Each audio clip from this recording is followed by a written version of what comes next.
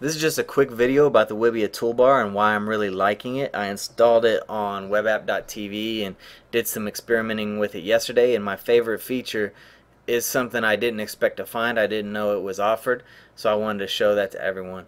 Now, whenever you create a website and you're worrying about things like conversions or sales, or you want people to be engaged with your website, there's usually a dilemma like, do I want to have my social profiles in a prominent position like this right here, because people could click that and leave my website and not come back, and then I lose the ability to convert on that traffic. Sure, they're engaging with my brand on my social profile, but I would much rather them stay on my website.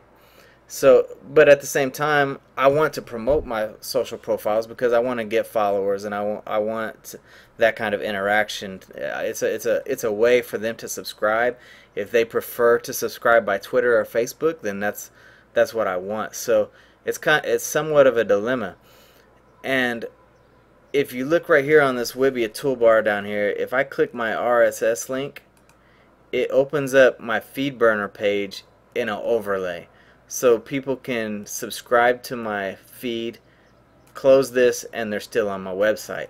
Same thing with Facebook. They can interact with my Facebook page right from my website. And the same thing for Twitter.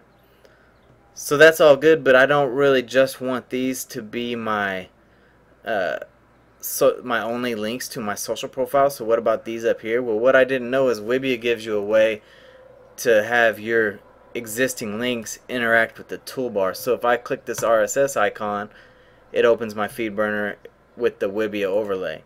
Same thing with the tweets, and same thing with Facebook. So I think that's an extremely valuable feature. Now I can promote my social profiles. I don't have to worry about losing traffic to Facebook or Twitter or to FeedBurner. So what do you guys think? Let me know what you think about Wibiya in the comments below. If there's any other features you like, or what do you think about this feature.